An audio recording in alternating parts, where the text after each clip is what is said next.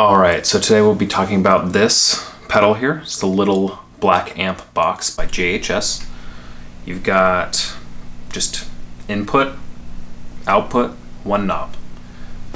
This really saved me, as I'm not sure if you can tell, but I live in an apartment, so you really can only turn up your amp so much, but this guy here really saved me. I've got this Fender Blues Devillle, and it's extremely loud. You get to one and you only just get a little bit of sound. Once you just get up to there, and you have no sound or you have a lot of sound. So really this helps tremendously. You just put it in your effects loop and it helps lower overall sound. It's pretty much a master volume control that's a little bit more fine tuning. So it lets your tubes sing. It really lets the preamp section sing for your amp.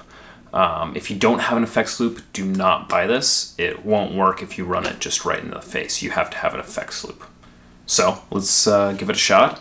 I've got my Strat here. I'm going to be running that through a couple of pedals, and I'll show you that in a second. Alright, so two pedals we'll be using today through the front of my Fender's Blues Devillle. It's going to be my Soul Food by Electric Harmonics. It's a clone.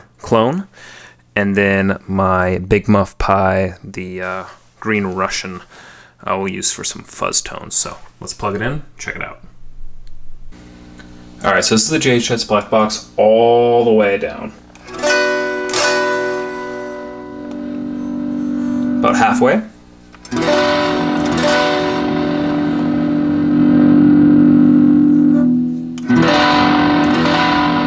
3/4 of the way up, and all the way up, so there's no resistance. Dial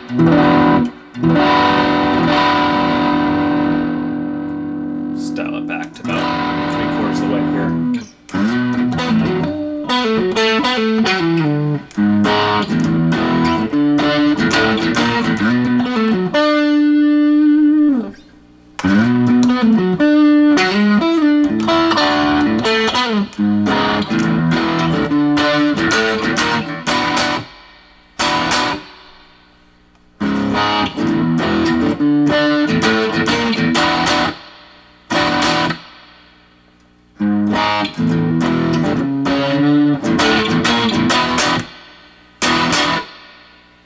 Alright, that was with the Soul Food.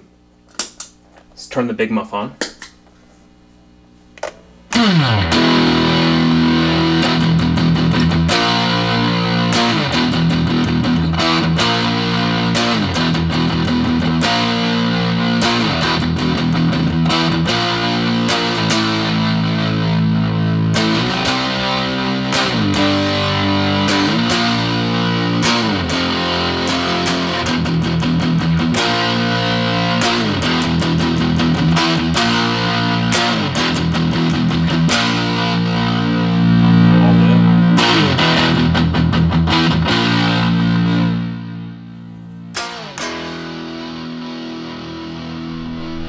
Alright, so that was the JHS Black Box.